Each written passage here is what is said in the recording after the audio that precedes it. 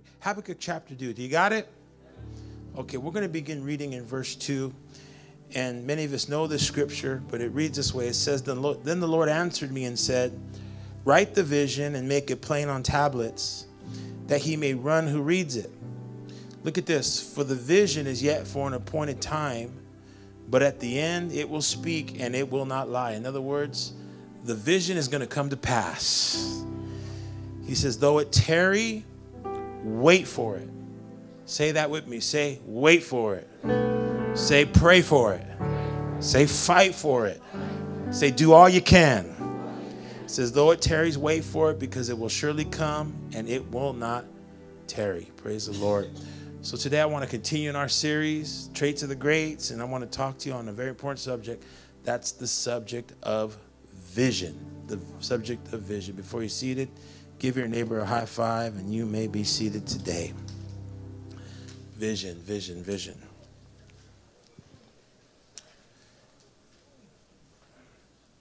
I love to talk about vision because it's so important. And throughout this series, we've been talking and I've been teaching you that next to knowing Jesus as your Lord and Savior, we're learning that along with that, there are some important traits that every Christian, every leader needs in their life to experience good success. The Bible calls us not to be mediocre, but to be goodly successful in every area. How many can say amen?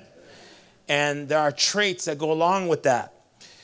We believe that these traits help us to enter into the promises of God and to also walk in his will. And I think that's so important that when you come to church, you want to be instructed in how to walk in God's will. How many are with me on that? We want to walk in God's will. Now, I've got a question under the subject of vision for you this morning. Could it be that it is God's will for you and I to make a powerful impact while we are here on the earth? Could it be that the Lord saved us with a purpose? Could it be that Jesus paid a heavy price on Calvary so that our life could make a difference? See, we are here only for a short time. I know that we have young people in our church, a lot of young adults in our church and young families in our church. And sometimes when you're young, you feel invincible. But I want you to understand, I want you to know that we are really only here for a short time. And even in that time frame of what we have, there is only a window of opportunity to really make a difference. So we've got to do what the Bible teaches us, teach us the brevity of our days, to understand that every day is valuable. To understand that the Bible says in the book of Ephesians to redeem the time, not waste the time. We've got to redeem the time because we've only been given a short time while we are here. Somebody say amen. See, many waste time in their life when they wander away from God's intentional plan for their life. They waste time. They waste days. They waste weeks. They waste seasons in their life when they begin to wander away from the plan that God saved them with. See, I've been in church 25 years and I've seen how many start well. But in the end, they don't finish really the way they intended to finish. And I believe with all my heart that if you want to be everything God has called you to be and to walk in his will, you must be clear about the vision that he has called you to. Earlier in this series, we've been talking about different traits. I talked to you about wisdom. We learned that wisdom is the principal matter. But I want you to know also that vision is vital. Vision is vital. And vision is vital because it establishes direction, and not only direction, but passion in a believer's life. See, when we speak of people, watch this, we're not just talking about individuals. Now, here's what happens when vision leaks out of a person's life. An individual, a person, could become dry and powerless. Their life becomes limp. Talk to me, somebody. They lose the cutting edge. A person who gets away from God's plan can become dry and powerless when they live their life without vision. But when the Bible says the people perish, it's not talking about just individuals. It's talking about groups of people. The people perish where there is no vision. Groups of people can perish where there's no vision. Let me put it this way. A nation can perish when it gets away from the original vision. That's why Tuesday it's so important to vote. That's what this country is fighting for. They're fighting for the vision that God intended for this country. And that's why it's important for every person to understand that God has a perfect plan and a perfect design for your life. Somebody back up your preacher this morning. See, where there's no vision, the nation can perish. Where there's no vision, the community can perish. Where there's no vision, the family can perish. So vision is vital. Vision is important.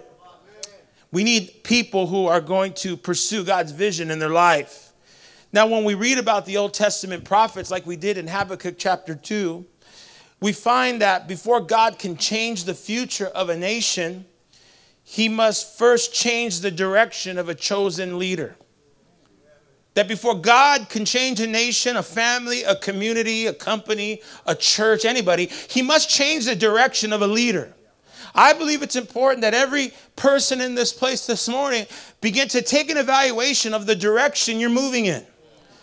The direction you're moving in, because before God can change what's around you, how many know we're learning that God must first change what's inside of us?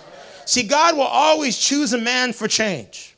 God will always choose a woman for change. Before he can change the nation, he chooses somebody who will respond to the vision of change within their life. See, God wants to bring change. I'll put it this way. God desires to release positive change. And there can be positive change wherever we go. So when God wants to bring change, he does 4 things. If you're taking notes, write this down. Number 1, he chooses a person. When God sets out to bring change, he chooses a person. He takes someone and he saves their life from destruction. Am I in the right place this morning? Anyone here been saved from destruction? You know what God does? He takes people and he pulls them out of the pit. And when he sees someone in a pit, he doesn't look for the person who knows everything. The Bible says he looks for the foolish thing. Ah, come on, somebody. He looks for the so-called fool, the one that's been counted out, the one that's been put down, the one that's been marginalized, the person they said nothing good could come out of that person. Says, you know what? That's the person I want, because when I raise them up, that's the person that's going to give me all the glory and all the honor. And I'm going to give you an opportunity this morning to go ahead and give him a little bit of praise for choosing you and I when nobody else chose us. See, God first chooses a man, chooses a woman. Secondly, he takes that person and he gives them a revelation of his will. He chooses us and then he gives us a revelation of his will. See, what is vision? Often vision is the response to some great need in the world. He chooses us and he says, I'm going to reveal my will to you. And what I want to reveal to you is that there's a great need out there. I want you to see that there's a need. And God's will is revealed sometimes, not in the good times, but many times God's will is revealed in the struggle. Come on, somebody. If you're in a struggle this morning, if you're in a battle this morning, if you're in a slump this morning, you are a perfect candidate for God's will to be revealed within your life. Come on, somebody. Great vision often springs out of a great need. Great vision is the solution to a great problem. He raised up his church so that the gates of hell would not prevail against it. Because God says there's a great problem. People are dying and going to hell. But I've got a plan. I'm going to raise up a church with power. I'm going to raise up a church with purpose. Think about our ministry. Think about the ministry of Victory Outreach. Didn't God raise us up because there was a great problem in the earth? A great need for people to be delivered and set free, for people's dignity to be restored. Well, guess what? Was God faithful? Did God do it? Well, guess what God's doing now? He gave us back our dignity. Now he's raised us up to help others find their dignity. We're bringing dignity back to a hurting world. We're bringing dignity back to a hurting community. Come on, somebody. We're doing what God has called us to do. So he gives us a revelation of his will. But then thirdly, what he does, we find is that he chooses the person, he gives them a revelation of his will, and then thirdly, his will reanimates their life. The will of God, the vision of God will reanimate you. It takes something that's dead and brings it back to life.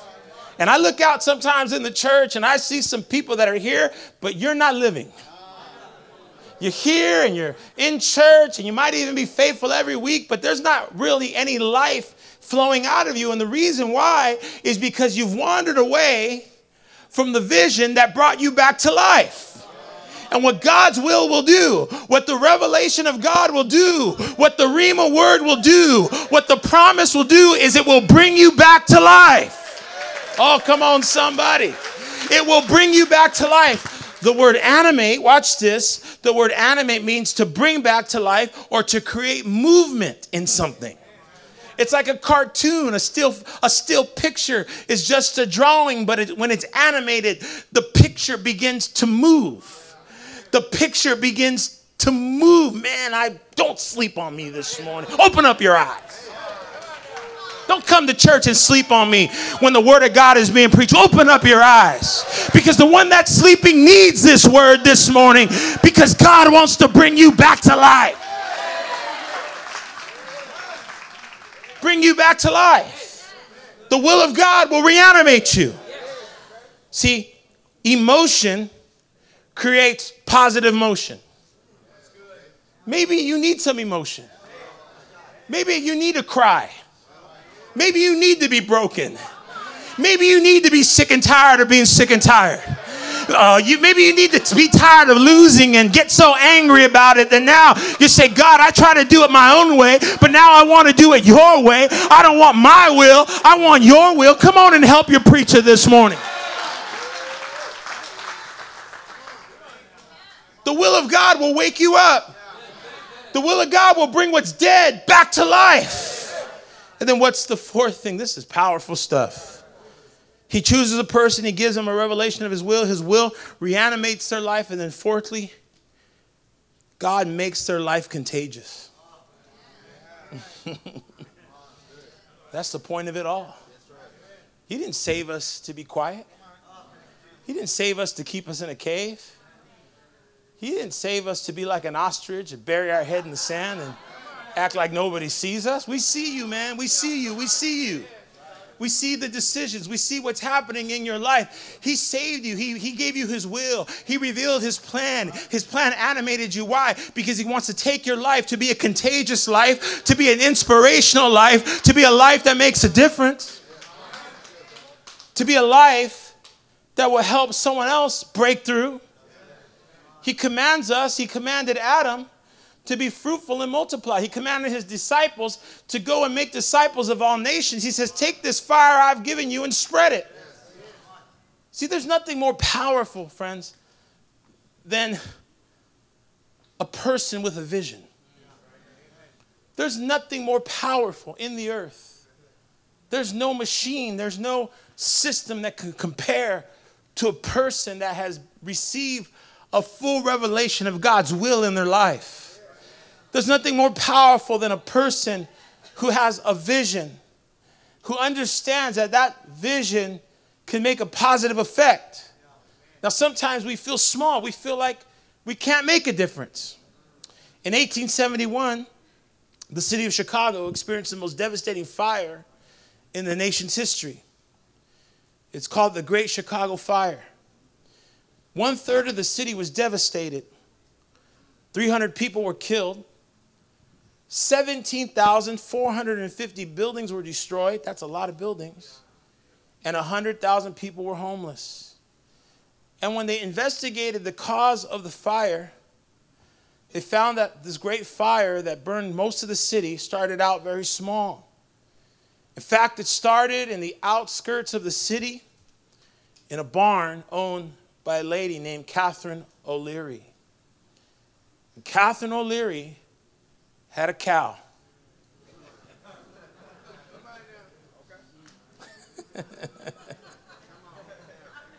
And one night, that cow kicked over a lit lantern. And the lantern caught the hay on fire. And the hay caught the barn on fire. Then the barn caught the town on fire.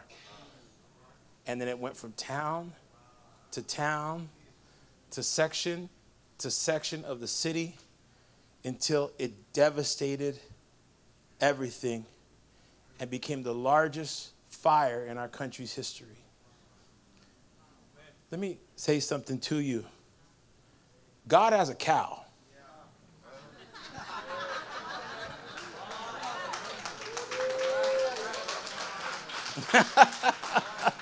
God's got a cow. He said, I'm not no cow. Okay, well, whatever you are. And God has a vessel that he wants to use to spread a fire. And sometimes we feel like we can't do much. I see it every week. I come to church. I see some of you come into church and you're hearing the word and you feel like you can't do much. But let me tell you something, my friend. It doesn't take much to start a big fire. It only takes a spark. It only takes a spark. I mean, imagine if you could just get a few of you sparked up in the will of God. A few of you sparked up in the spirit of revival. What would happen if just a few of you came tonight and began to pray and bombard the throne room of heaven? I came to tell you, man, you may not feel like much, but God chose the foolish things of the world to confound the wise. And yes, it's true, we are not much at times, but great things happen through people that have a vision. And what am I presenting to you this morning? That if you want to be great for God, if you want to be impactful for God, if you want to make a difference for God, just start somewhere. Just start coming to church every Sunday. Just start coming on Sunday night. Just start praying for 15 minutes in the morning. Come on, you don't need a lot to start a big fire. You just need a spark. I wonder if there's anyone this morning that says, I'm ready to get sparked by the Holy Ghost. Woo! Change begins with a spark. Change begins with a small spark in something that's dead, in something that's struggling, in something that is stuck. Can I hear an amen? So what does vision do for every person? What does vision do for us? I just have 2 points today. Are you guys getting some so far? Write this down. Number 1, vision produces power and a sense of meaning in a person's life. Vision produces power and a sense of meaning in a person's life. Paul, the apostle, said, I was not disobedient to the heavenly vision. Y'all know that scripture. Paul's life had tremendous amounts of meaning and purpose, and he finished stronger than he started. I want to share this with you, is that a vision of tomorrow gives us power for today. Some of you need to hear that this morning, because you wake up, you're going to wake up tomorrow morning and think like, what am I going to do? Why am I even waking up? Can I just sleep another hour? But I'll tell you, a vision for tomorrow gives you power for today. Let me put it this way. A vision of heaven gives you power here on earth. And what would happen if every single person in this place began to ask God for a renewed vision? A renewed vision within their life. See, often a heavenly vision has to do with a heavenly task. Sometimes we want to try to spiritualize vision. Well, let me tell you how the Bible talks about vision. The Bible refers to vision as task. Somebody say task. It refers to vision as task. You see, when God created Adam, he did 2 things. He placed him in his presence and he gave him a job. That'll speak to a man. I know the women got it all together, so I'm not preaching to women tonight because, you know, women are perfect and whatnot. But you know what God did, brothers? He created man. He put him in the garden where his presence was constantly, and then he gave him a job. He gave him a task. You see, every major example in Scripture possessed a task from God. When you talk about vision, how does it relate and boil down? It boils down to a task. Someone say a task. Someone say a job to do. Every example in Scripture had a task from God. Abraham's vision was to create a nation by faith. Moses' vision was to lead the people out of bondage in Egypt. Joshua's vision was to lead the people into the promised land. Solomon's vision was to complete the temple that David had a desire to build. Nehemiah's vision was to rebuild the walls of Jerusalem. Esther's vision was to save the people from Haman's plot. Jesus' vision was to seek and save the lost. And Paul's vision was to take the gospel to the world and build the church. So here's the $1 million question. What's your vision? What's your task? What do you wake up in the morning? Oh, come on, I'm preaching good right now. What wakes you up in the morning, man? What gets you up when in the morning? You just go, oh, man. Some of you say, wake up and say, good morning, Lord. Some of you wake up and say, good Lord morning. I'm trying to change your vocabulary this morning and understand that God has a vision for your life. God's got a task for your life. Listen, I came to tell you, you're not called to survive. You're not called just to make it and waste your days. He has created you with a purpose and a destiny. Now let me ask you this. Some of you that you say, well, I'm not clapping because I've got a vision. Here's a question. Is your vision big enough to give your life the meaning and satisfaction to cause for you to stay on fire for God? Let me tell you something, man. Anything you can do in your own ability will eventually kill you spiritually. Whatever you can do in your own power will not have the ability to take you to the next dimension and take you into the future. You know what my pastor says about vision? He says God's vision is a God-sized task. To have a real heavenly vision is not to have a vision of what we can do, but to have a vision of only what God can do. You've got to begin to recognize you need a vision that's going to keep you praying. You need a vision that's going to keep you serving. You need a vision that's going to keep you alive in the house of the Lord and not dead like a dead tree in a forest. Come on, somebody. You need a bigger vision. You need to begin to upgrade your vision. Someone said there's nothing more tragic than for a person to wake up and realize they fulfilled a vision that was too small. What am I going to do with the rest of my life? I've done it all. I put all my kids off to college. I paid all my bills. I'm debt free. And now I got this hobby here and that hobby there. And I'm over here doing this and I'm over here doing that. Meanwhile, something in you is dying. Something in you is going to sleep. Something in you used to be on fire. You used to pray. You used to seek God because you dreamed big. What happened to the dream? What happened to the vision? What happened to God's, ooh, man.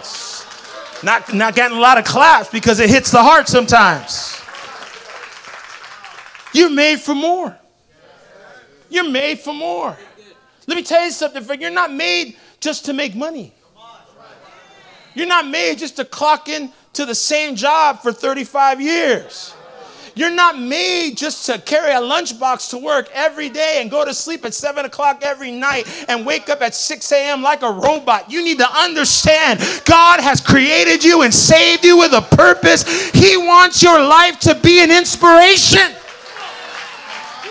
I'm preaching good this morning. Some of you may not like it, but you're not called to be a boring, dead Christian in the house of the living God. He's called you to be an inspiration. What am I saying, my brothers, my sisters? He has given you a testimony. I can't think of a greater testimony than some of our men and women that graduated from our recovery homes. So I got any men's and women's homes graduates in the house this morning. Man, what did God do? Some of them graduated the home on fire for God, filled with the vision, filled with the principles and values of this ministry. They learned faithfulness, loyalty, commitment. And then they tried to get jobs and they couldn't get jobs. No one would hire them. They said, this is what Jesus did. Well, we need someone with some schooling. We need someone with some trade. We need some people with this. So our people, you know, God, nothing's impossible for God. The God that could pull them out of prison and expunge their record. Come on, somebody. The God that could pull a needle out of their arm. See, sometimes we forget the God that took the pipe out of their mouth. The God that healed their marriage. The God that saved their kids. The God that did the miracle. The God that healed their body. They said, fine, you're not going to hire me. I'll start my own business. And if God saved me and God delivered me, why can't God bless me? Why can't God bless my business? And you know what I love about those ones? They do their business, but they stay grateful. That's what makes Victory Outreach what it is. We don't have the most skilled people, the most talented people, the best looking people, but we have the most grateful people. We have the most grateful people. We have the people that know how to give God glory for their blessing. We have the people that when other churches won't give God glory and walk in pride and walk in a spirit of entitlement, there's a church, a ministry called Victory Outreach that knows how to give God praise for what he's done. They know how to raise their children to give God praise for what they... Come on, somebody. I'm preaching the gospel to you this morning. Where is the grateful church? Where are the people that still give God praise for what he has done? Where are the people with a vision that's bigger than self? Woo! I think some of us need to upgrade that vision. That if God has been faithful to you financially, now's the time for you to say, Lord, what's my next mission? What have you called me to do? Because if you don't answer that call, you could die spiritually. You could waste days. Your life will become limp in the house of the Lord. My God. What's the last thing here? I only have 2 points this morning. Did you get something today? Vision produces power and a sense of meaning. But secondly and lastly, vision inspires others to greatness. Vision, a man or a woman with a vision, is an inspiration to hopeless and dying people. A man or a woman that knows that God pulled them out of the pit and saved them and raised them and trained them and is shaping them. That life becomes an inspiration. That life, see, we got to get out of this thing of just being a Christian that comes to church. Some of you need to get out of that. Well, I'm here. I know, but you look so sad. You look so sad being here because you're here, but you don't have a vision to why you're here. And what I'm trying to present to you this morning is that it's not just coming to church. It's having a vision and understanding that what God did in your life inspires others to do great things. Begin to search your heart and say, what did God do for me? What did God do in my life? Understand that what flows out of that testimony, it's what's going to inspire other people. I want to live a life that's an inspiration. I want to live for God, watch this, but I also want to live for people. I want to live for God, but I want to live for people. When people look at my life, I want them to see somebody that even though my life has faced struggle and battle, I'm still pressing in like never before. I feel responsible for people. Not in a sense of being able to solve all their problems, but in a sense of being able to walk in a way that could be an example to them. If you're a leader in this church, I hope and pray that you have the same heart.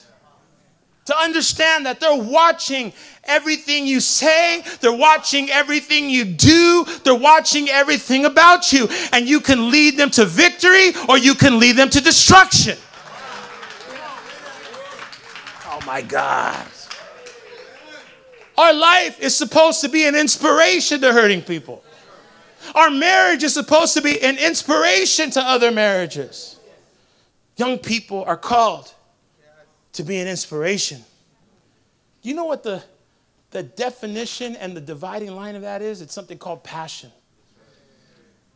Everybody just say passion. That's what makes our life attractive. Passion. Being passionate. Walking in passion. Preaching with passion. Singing with passion. Serving with passion. Living life with passion. Passion. That's the difference. Someone said passion is the fuel that propels men and women towards anything significant and achievable. Passionate people are the source of any real change in the world. If you look at change in the world, it will always track back to someone who is passionate. Leaders and innovators in any industry share one common trait. Watch this. They simply love what they do. They simply love what they do. Man, when you love what you do, it's an inspiration. When you love God's plan for your life and you love that giant vision God has given you, it creates inspiration.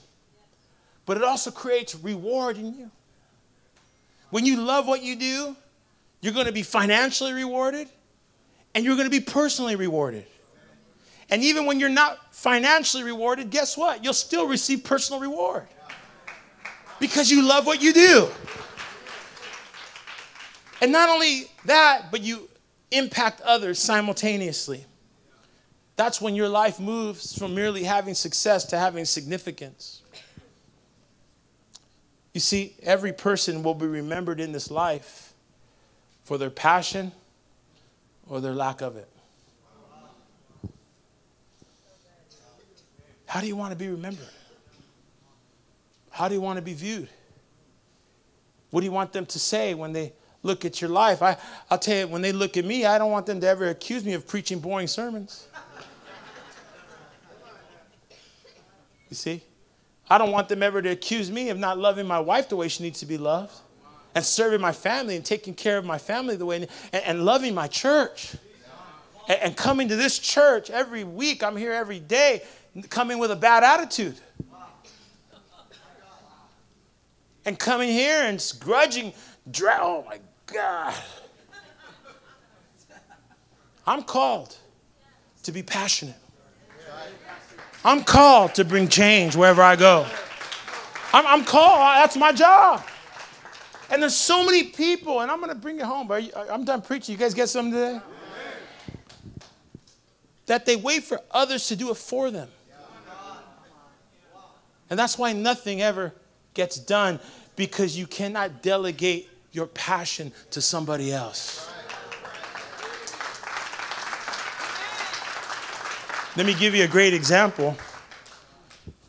How many seen that wall across the street? It's a little wall. But let me tell you something about that wall. It was bugging me. Did it bug you at all? But you didn't do nothing about it. Bugging me. No one ever talked to each other about it. No conversations, no meetings. Never walked in and said to somebody, does that wall bug you? Does that wall bug you? No, nothing was ever said. But every time I stop at that left turn, it began to bug me. Started out with, man, the city should really do something about that wall.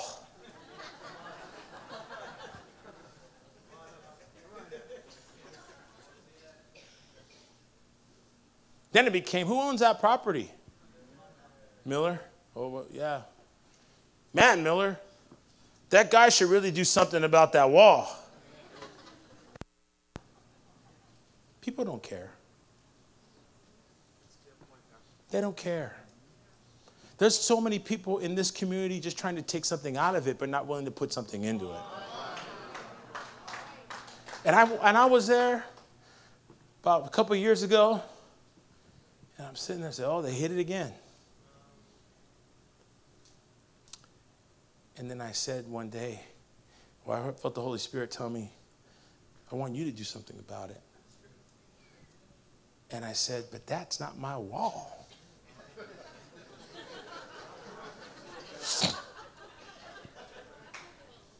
And the Holy Spirit says, but you love what you do, right? And you're passionate, right? and you have a big vision, right? And Victory Outreach is supposed to change not only the world, but the community, right? And I said, okay, Lord, I get it. So I started inquiring about the wall. Who owns a wall? What do we need to do? Get permission. Miller called. We could do this. The guy says, I don't want this. I don't want that. Blah, blah, blah. I said, okay, let's get going. Let's do it. We're in the middle of doing the children's department. You know, we couldn't get those artists, so I just had to wait.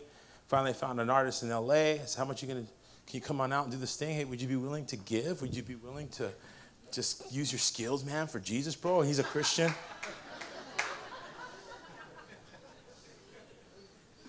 He's all, man, I love God, brother. He says, but it's going to cost you 10 grand. Make sure the check is in my name. I said, nah, it's cool. No, it wasn't that. It wasn't even that. He turned me off. Then he was calling me and calling me and calling me and calling me. I went to L.A. preaching one of the churches. He went all the way to meet me. He said, this is what I got. I said, I'm tired of working with takers. I'm tired of working with people that are going to serve and leave me a bill. I won't do it. I won't do it. So I waited, and I said, I'm going to do, God, is I'm going to pay for it myself. How much is it going to be? I think you can do it for $6,000.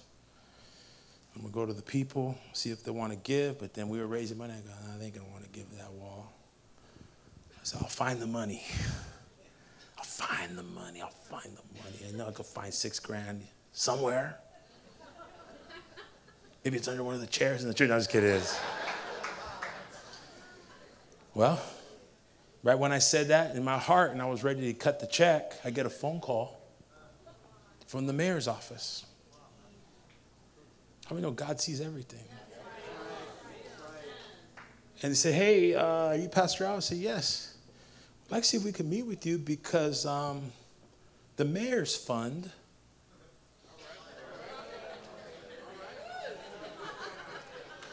let's just say it got my attention. Would like to do an outreach, and they want Victory Outreach to be the centerpiece of that outreach. And I had known in our heart that for 10 years we've been giving out turkeys, toys, blankets, coats, meals, places to sleep, and longer than that. Can I hear an amen? So when I got that call and they said they wanted to bless us, I was ready to receive the blessing. Bring it on in. We don't beg. We just do what we got to do. Because how many when good people step up, other good people want to get involved? So I said, I'm not a taker, I'm a giver, man. I mean, if it were up to me, I'd paint every building in this neighborhood. So we get into the meeting, and the lady's pitching, and she's saying, you know, we're going to do this. I want to give out these turkeys, and we're going to have all these businesses, and blah, blah, blah. And anybody have any ideas? And there was about 6, 7 of us from the community there. The police captain, who we've developed a great relationship with, all these people had ideas. And said, what about you, Pastor Al? Do you have an idea? I said, I do. You see that wall across the street? Wouldn't it be great if we did an artistic piece and we had the council person come and dedicate? I'm sure they'd get a lot of votes. She says, they would. And she says, but what happened was when I began to present it, you should see what happened to her face. I mean, she was talking about the turkeys, and then all of a sudden I said about the wall. She went, whoa. Really? She lit up like a light bulb. She said, that's exciting. Wow. Do you have people that could do it? And you know, when you got a vision, you may not have it, but you'll find it. So I just said, yes, I do. I have all kinds of people willing to give, willing to sow, willing to move in a big vision. I got them. They're here somewhere. So I said, so her name's Dina. I said, Dina, how much will it cost me? She goes, what do you mean? I go, well, I got a check. I'm ready to get it done. I just want to see if the mayor will, or the councilwoman will dedicate it. He goes, oh, no. We're going to pay for it. Come on, somebody. We're going to pay for it. And I said, okay. I feel that's the Lord. I go, well, let's get the councilwoman to dedicate it. He goes, no, I'll do one better. Let's get the mayor. Let's get Kevin Faulkner. She says, let's get KUSI. Let's get Univision. Let's put it on the TV. Come on, somebody. See what happens? And so then she called me. We had been meeting for months. And finally, just the other day, she called me. She goes, you know, Pastor Al, the artist submitted the budget. She said, woo, it's expensive. I said, it is. It's expensive. I said, yeah. She goes, my budget won't cover everything. I said, you know what, Dina, don't worry about it. Just what can you cover? She told me. I said, Victory Outreach San Diego will pay the rest because we have a vision. Have a vision. And how many know that's the key as I get ready to close here is you got to have love. Someone say love. I love what I do. I love what I do. Do you love it? Leaders, do you still love it? Pastors, do you still love it? Victory Outreach San Diego, do you still love it? I love it. The power of love. The growing and thriving ministries are led by leaders who love what they do, who are constantly cultivating their heart. Also, love inspires. It sends the right message about the vision. It says to everybody, this vision God's given us, this is an exciting vision. This is not a burdensome vision. I see people, they carry it like it's so hard, One person once said, it's not what you carry, it's how you carry it. Oh, it's so hard to serve Jesus. Just get away from me, man. Jeez. I love serving Jesus. I love serving God. I love what Jesus has done in my life. Do you love it? And then love makes an impact because you know what love does is what I shared. Love gives. When you have a vision, you're going to pour everything you have into that vision. When you have a vision from God and you wake up in the morning, you love your vision. Say, I want to give everything I have to that vision. I want to just give my time and give my talent and give my treasure and give everything I have. I want to give all my prayer, all my energy to see that vision come to pass. You love the vision. You don't want to give some. You want to give everything. We were out there at the wall just this week. We're out there all excited because when you love something, you're there. I could have been doing a million things on Saturday. I'm sitting out there in a chair, and we have 50, 60, 70 people walking by the wall saying, I'm so grateful you're doing this. I'm so grateful this is happening. And so when people love it and they love what you do, you don't pull back. You get more involved. So then Johnny Duran comes out. He goes, you know what we should do, Pastor? Because there's all kinds of dirt out here. This thing's going to be beautiful. I go, what are you thinking, Johnny? What we're going to do, we're going to clean up this whole thing. We're going to get some grass. You want to put grass? I go, let's get some lights. Yeah, let's get some lights. We're going to put lights. I put 5 lights. He goes, no, 14 lights, 14 lights. So when the people drive by, we could light it at night, and they could see that this is a beautiful community. This is a beautiful place where God is doing big things. See, and I said, well, who's going to pay for it? He goes, I'll get donations. I go, no, I'll pay for it. He goes, I'll get donations. I'll pay for it. It doesn't matter. We just love what we do. We want it to be great for God. So if you're a leader out there today, as I close, and you're not getting the results, ask yourself a couple things. Number one, is your vision big enough? Maybe you're getting tired because you're doing your vision in your strength. But then secondly, is your vision, is your life inspiring? Do you have joy? Are you excited? And then lastly, are you working in love? And just loving your vision in a way where you're not giving something, you're giving everything. Everything to that vision. It's heavy, huh? Some of you are looking at me like, Pastor, that's heavy, man. I feel something inside of my heart right now that I haven't felt in a mighty long time. And you're saying, you know what? Yeah, you know what, Pastor? That's right. If I'm going to get a breakthrough, if I'm going to see this vision come to pass, if I'm going to really see my family be everything, and I'm going to do all these things, then you know what, Pastor? I got to love it. I can't be grumpy. I can't be sad. I can't be defeated. I've got to give everything in a spirit of love and watch how God is going to begin to bless that thing. I believe that that's what's going to move you into greatness in your life and in your ministry. Would you stand with me today? Let's give God a praise. Can we just clap for the Lord?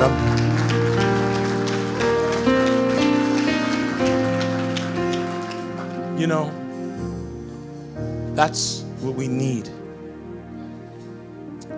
As I think about where we're headed as a movement internationally, there's a lot of change going on. I don't know if you know that. A lot of change with our young people. A lot of change with our recovery homes. Our homes are going through a lot of changes right now. And if we didn't have love for the home or love for the gang, we'd be fighting it. Man, why are they changing? Why are they doing this? Why are they doing that? Why it was good the way it was. That's why good neighborhoods turn into ghettos. That's why California schools are 48th in the country. That's why ministries don't grow, they actually die.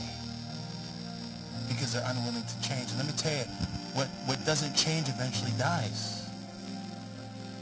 So we're having all these changes with the home and the youth, and we're saying, you know what? It's going to hurt, but let's do it. Because we want to live. We want to see God do great things. And change is here. But it causes me to look at the church and look at some of you and say, man, there's some of you that you haven't changed in a long time. You need to change. You need to get back to that vision that the Lord saved you for. I know this message may not be for everybody, but there's some of us here that certainly this message is for you. And the minute you step out of that seat and you come to this altar, you're going to feel something you haven't felt in a long time. You're going to feel that animation of God's will.